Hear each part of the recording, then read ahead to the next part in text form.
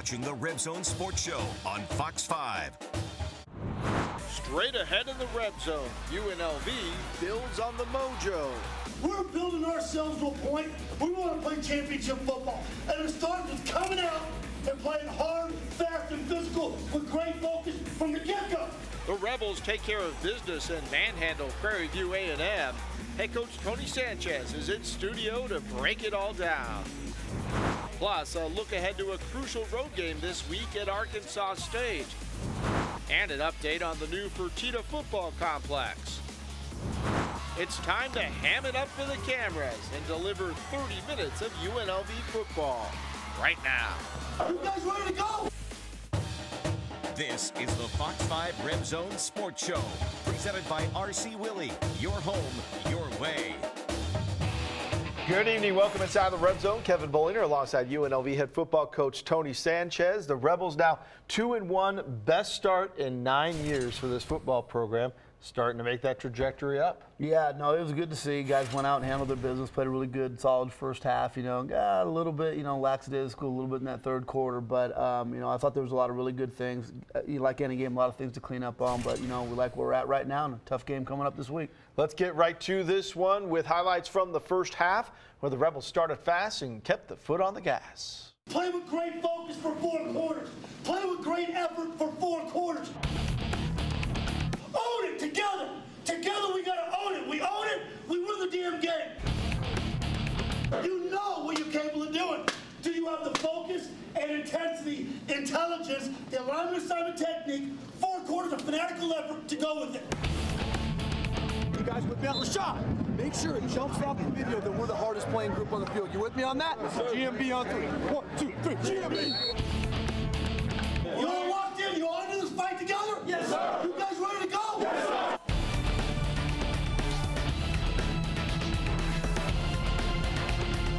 For the third straight game, UNLV received the opening kickoff. And for the second straight game, they went right down and scored.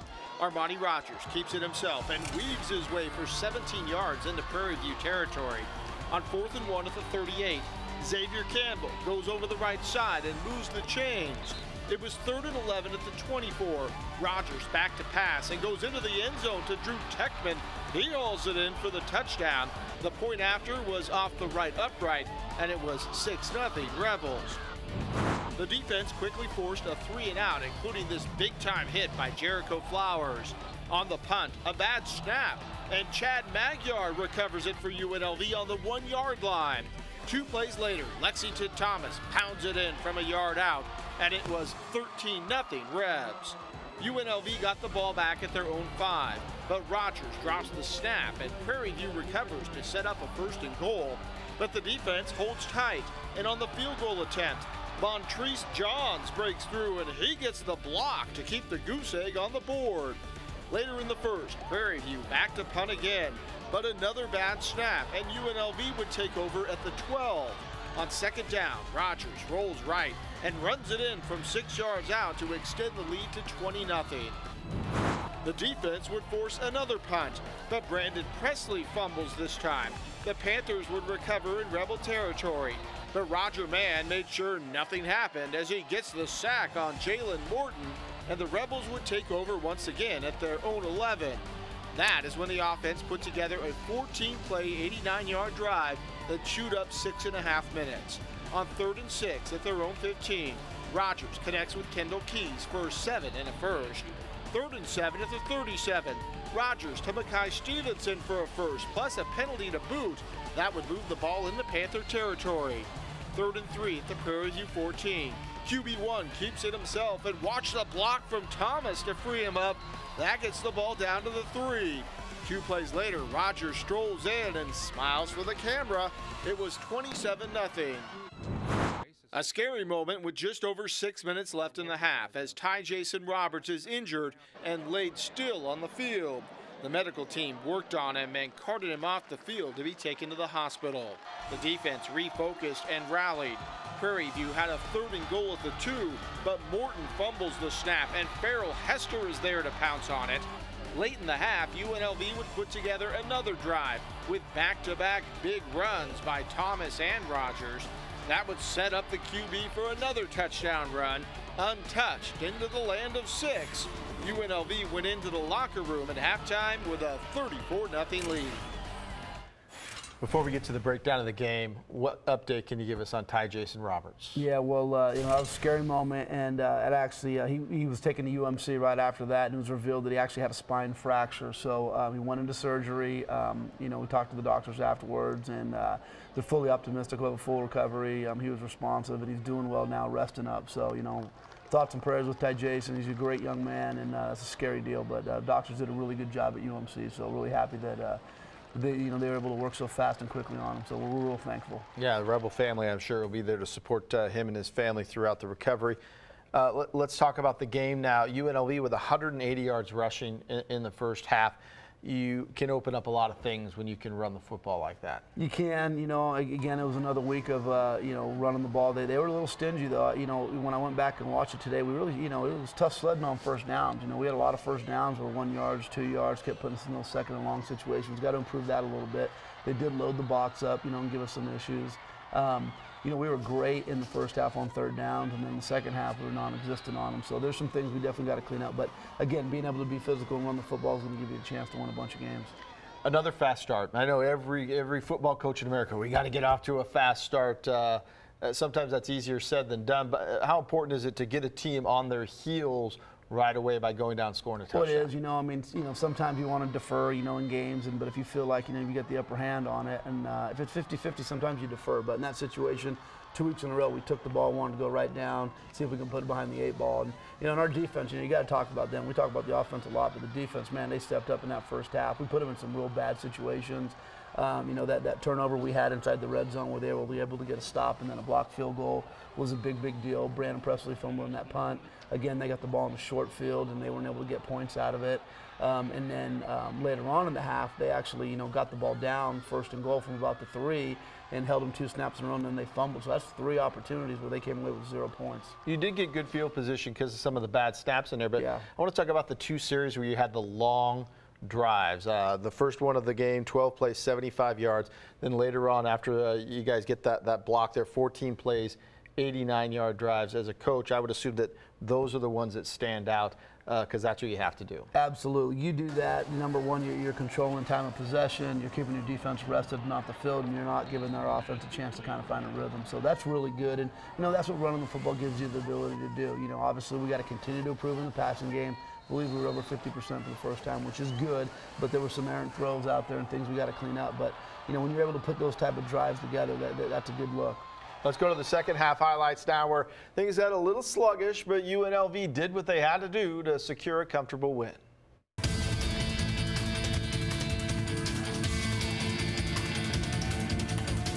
Prairie View had the ball to start the second half, but once again the defense shut the door and forced a punt. The offense went back to work and drove down the field. Thomas with a huge hole in a 12-yard gain. On 4th and 1 at the Prairie View 22, Lex breaks tackles and bounces outside for a gain of 9 and a first at the 13. But the drive stalled and Evan Pantels missed a 24-yard field goal wide right. After UNLV got the ball back, Rogers throws an interception to give Prairie View good field position at the Rebel 41. The Panthers drove and scored for the first time. As Morton hits Tristan Wallace for the 4-yard score, the lead was still 34-7. Another drive by the O. Rogers to Keys over the middle, and he takes a hit, but holds on for the first down. Later in the drive, Rogers runs and face plants into the turf, but he would be okay. On 4th down, UNLV changes kickers. Daniel Gutierrez comes out, but his kick is blocked, and Prairie View had the ball in midfield. The Panthers would take advantage as Morton hit Zarian Holcomb for the touchdown. That would cut the Rebel lead to 34-14 heading into the 4th quarter. After a great punt by Hayes Hicken down the ball at the 1-yard line, Prairie View moved the ball. The chunk of the yardage coming on this catch and run by Kalen Riles for 61 yards to the 12. That would lead to a field goal to make it 34-17 with just over 8 minutes to go. A big kickoff return by Brandon Presley set UNLV up, and Pantels was back in to kick a 32-yard field goal to push the lead back to 37-17.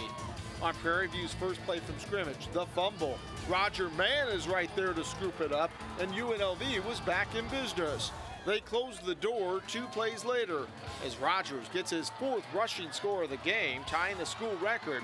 He also broke a school record with his 4th 100-yard rushing game.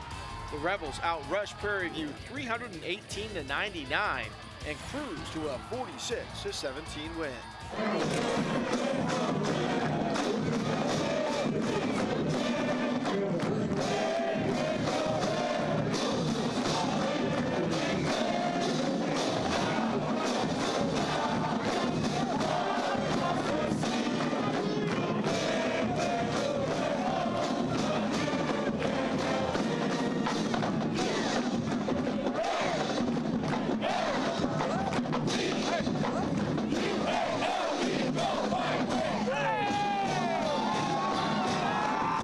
Keep the program moving forward, and that's all we've been doing so far. Just every week we're going to keep pushing and can't take any opponent for granted and just go out there and keep fighting. We just need to keep our foot on the gas.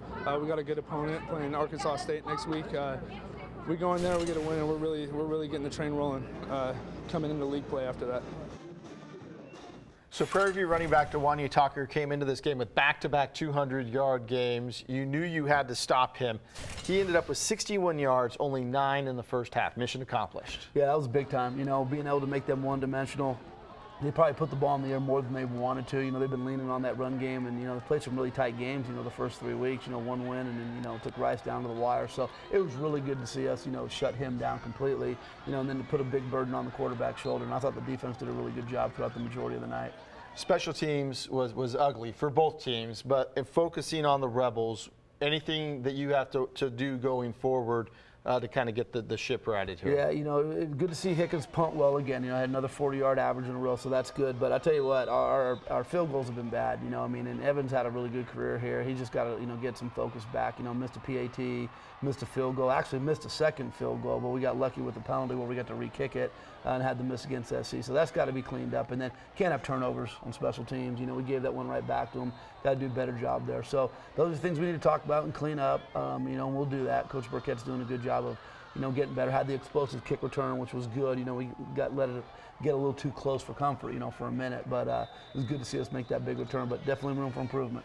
Lost in the shuffle of everything that went on. 2 offensive linemen went down, Jerron Caldwell and Max Brayton. What's the status on them right now as we move into the week? Well, I saw Jared in the building earlier. He was in getting treatment. You know, right now it looks like it's just a sprain. We'll see. He'll get an MRI tomorrow, so hopefully that's all it is. And, you know, so questionable for this week. Matt Brayton, same thing. He twisted his knee. You know, the initial look at those guys didn't appear that anything was too damaging. Hopefully it's just sprains, but until you get the MRIs, you just don't know. All right, we'll cross our fingers there because that's important, obviously, with the guys up front. We're just getting started here in the Reb Zone. Up next, we're going to look ahead to this week's game as UNLV looks to become road warriors with a game at Arkansas State. Preview just 2 minutes away as the Reb Zone rolls on. You're watching the Fox 5 Reb Zone Sports Show, presented by RC Willey. Your home, your way. After 2 home wins, the Rebels hit the road for a tough Saturday game in Jonesboro against Arkansas State.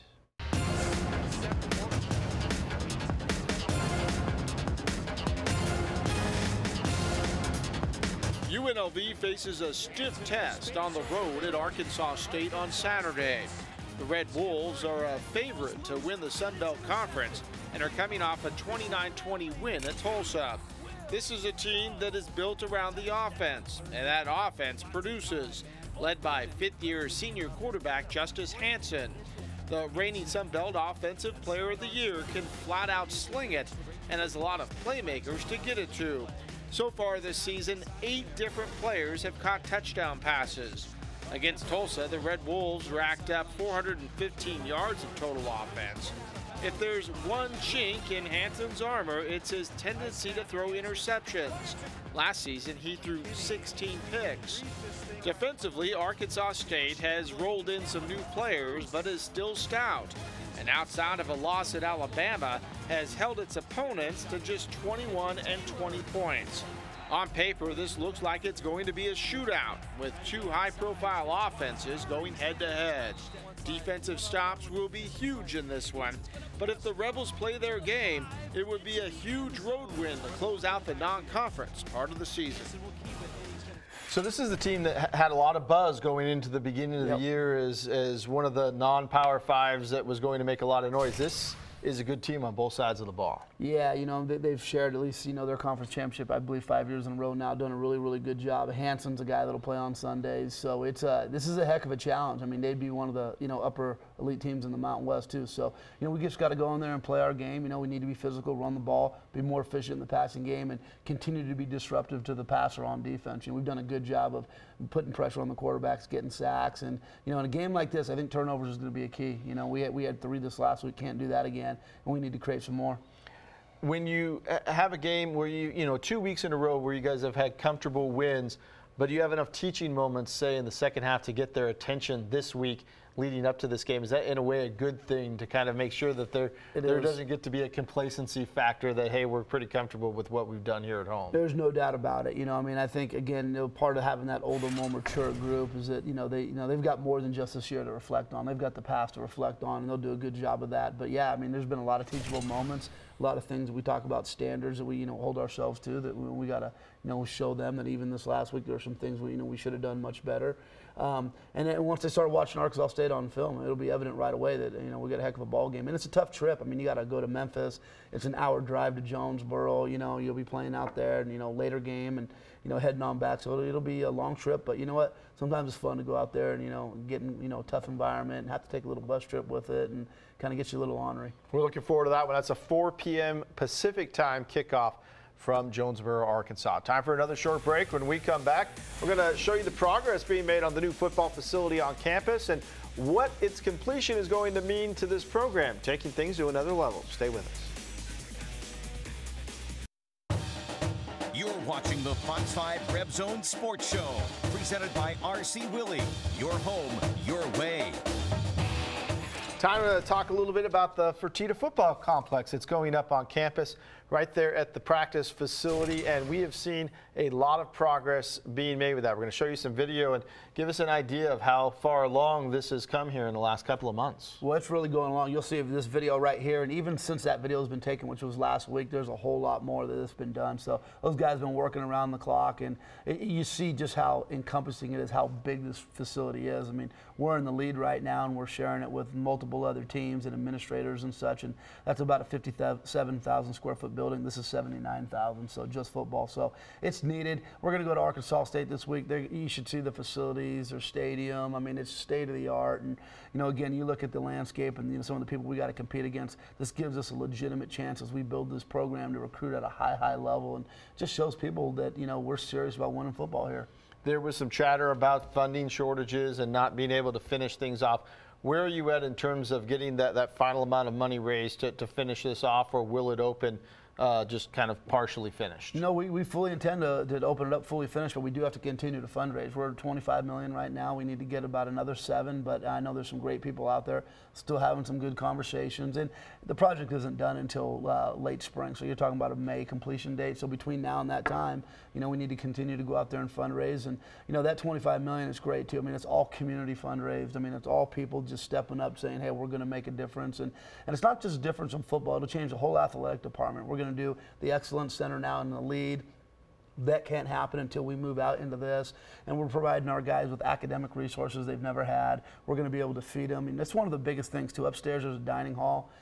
Gone family helped out with that, and, you know, being able to feed our kids the way Boise does late in the year and the way Colorado State does, I mean, it really impacts your ability to be successful when, you know, you don't have a place to feed your guys year round, especially when you start getting into late October and November and bowl season in December. You know, if those guys are eating better than you, that's a huge advantage. So between the academics, the way our kids eat, the way they train, you know, the football classroom environment, and then what it does for recruiting, I'm telling you, we've done a great job of recruiting. You see the talent we have now. This will take it to an exponentially different level. So we're excited about it. The landscape's changing with that and the new stadium coming in 2020. We're going to take one more final timeout and then the UNLV Plays of the Week. But as we go to the break, here is a look at how other Mountain West teams did over the weekend.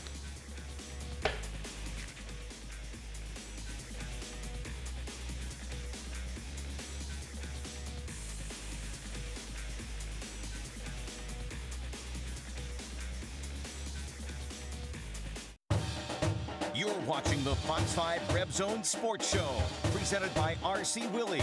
Your home, your way.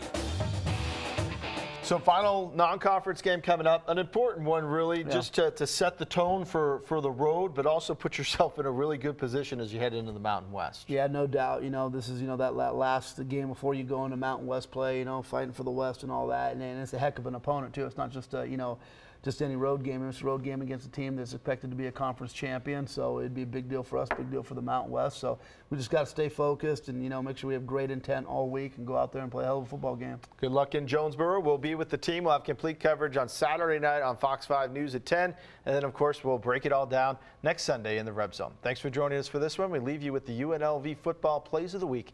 Good night.